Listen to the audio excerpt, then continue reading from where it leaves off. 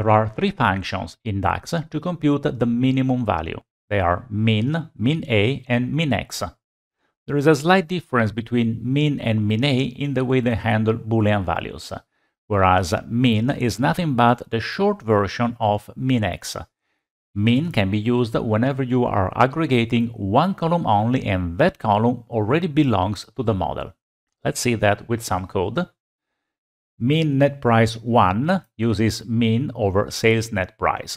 It's only one column, that column belongs to the model, so I can use min and the result is the minimum price. You can obtain the very same result using min_x. Min_x iterates over sales and computes the minimum net price. In this case, min and min_x produce the very same result. You use min_x whenever you want to retrieve the minimum value of an expression, like in the third calculation where I compute the min_x over sales of quantity times net price. Because I'm not using one column only, but I have a more complex expression, I need to use min_x. Now, in this case, the numbers are identical because in this specific database, all the quantities are 1. But generally speaking, min_x is useful to aggregate expressions. As I said, there are differences between min and min_a and min_x in the way they handle Boolean value. Neither min nor min_x can work on Boolean value. You need min_a to aggregate Boolean expressions. I have created a column no cars in the customer table that indicates whether the customer has a car or not. And if you want to aggregate it using min, you cannot use neither min nor min_x, you need to use min_a.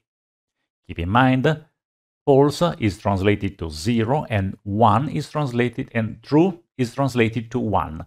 So the min_a of customer no cars returns 0 if there is at least one customer that has false in that column. If you want to use min_x instead of min_a, then you need to convert the Boolean value into an integer, and you can do that by multiplying the Boolean value by 1. 1 by 1 is still 1, and 1 by 0 is 0. So you do not lose information during the conversion, but you move the data type from a Boolean value to an integer that can be aggregated using min_x. When you use min, you can specify one argument, and in that case, the argument needs to be a column in the model. But min can also be used with two arguments, and if that is the case, the meaning of the argument is very different. Min with one argument requires one column in the model. Min with two arguments requires two expressions which are evaluated in the current context, produce two numbers, and min returns the smallest of the two one. So if you look at this code, I create first of all sales amount that just computes sales amount, and then a second measure 5 million or sales amount that returns the minimum between 5 million and sales amount. So the second measure retrieves the sales amount if it is smaller than 5 million or 5 million to top it. The result is visible here. When you have a number which is smaller than 5 million sales amount returns the same number. But if the number becomes larger, then you only obtain 5 million and no more than that. Another scenario where you need to use min_x and you cannot use min, even though you are aggregating one column only, is when the column belongs to a variable. So it is not a column in the model, it's a column that you computed on the fly. Let's see the example. Here I am creating a variable monthly sales that computes the new column monthly sales, which is added to the calendar year month.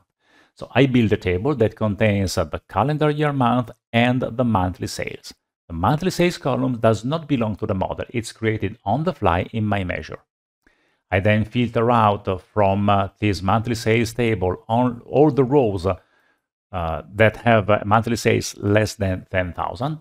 And then I want to retrieve the minimum of the values left. I cannot use min in such a case because the column, even though it is only one column, does not belong to the model. It's a temporary column created on the fly. That is why I need to use min_x to iterate over the filter sales table and retrieve the only column that I'm interested in retrieving. MINX is needed whenever you need to retrieve the minimum of a column that does not belong to a model, but it is stored previously in a variable.